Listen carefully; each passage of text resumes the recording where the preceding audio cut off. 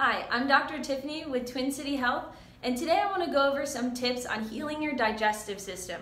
So if you struggle with any issues like constipation, diarrhea, bloating, and just overall gas or reflux, that's a sign that you might have a stressed out gut.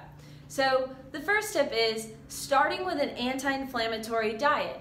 You want to first remove damaging foods. One of those foods could be sugar. Sugar, yes, in refined sugar or sweets and things like that, but go a step further and look at even the condiments like ketchup and some mayos or some condiments in restaurants. They can be riddled with sugar. The next one is grains. Grains definitely create inflammation in your gut and wreak havoc.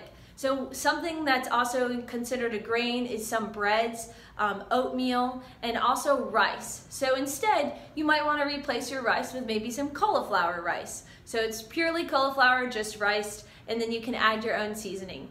The next thing is refined oils, something like canola oil or even vegetable oil. Those are rancid oils that can create free radicals in your body and oxidative stress, and it just creates more inflammation all over. So you want to replace those with coconut oil, grass-fed butter, even avocado oil. And cooking at high heats, you would definitely want to use more of the coconut oil because it's more solid at room temperature. And if you cook with extra virgin olive oil or avocado oil, you want to keep that at a lower temperature. So you're removing the bad stuff and then you're replacing it with good stuff. One of the best things you can add into your diet is bone broth. It's called liquid gold for a reason. It helps seal leaky gut. So when you have leaky gut, you have all the symptoms, you have the constipation, diarrhea, all that digestive stress. So in order to heal it, drinking bone broth can help seal the cells of your gut, and that way you're absorbing the nutrients you're supposed to keep inside your body and eliminating all waste and avoiding any autoimmunity in your body.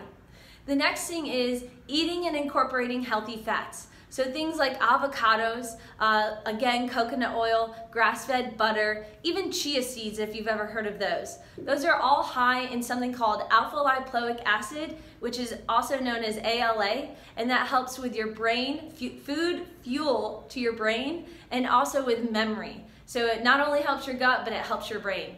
And that goes into our next one. Because there's a gut-brain connection, you want to get adjusted with chiropractic care. Now, chiropractic care can take the pressure off the nerves that go to your digestive system and help heal your gut.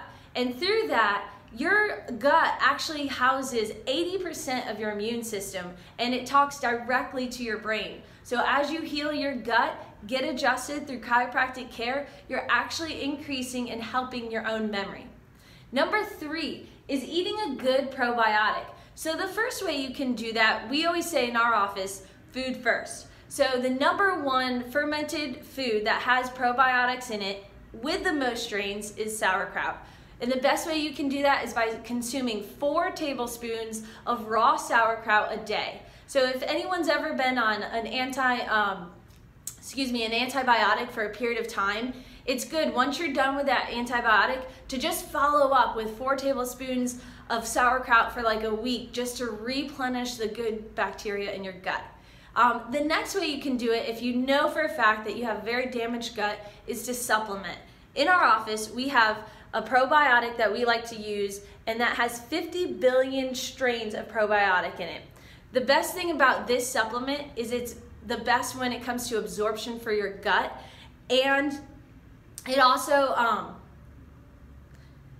has a lot of differing strains in it, and that's really healthy just to get thousands and millions and even billions of different strains in your gut, because that diversity helps digest your food better. And then the last thing is there's also research that shows when you have gratitude over your food, it actually increases your digestive system, your digestive enzymes, getting it ready to actually digest the food. So people who pray over their food, their stomachs start to growl and their stomachs start to increase those digestive enzymes in their mouth and also in their stomachs, and that just prepares your body for the food that you're about to eat, and it also helps overall digestive system. So I hope that you find these tips very helpful, and if you have any questions, comment below or contact our office at Twin City Health. Thanks for tuning in.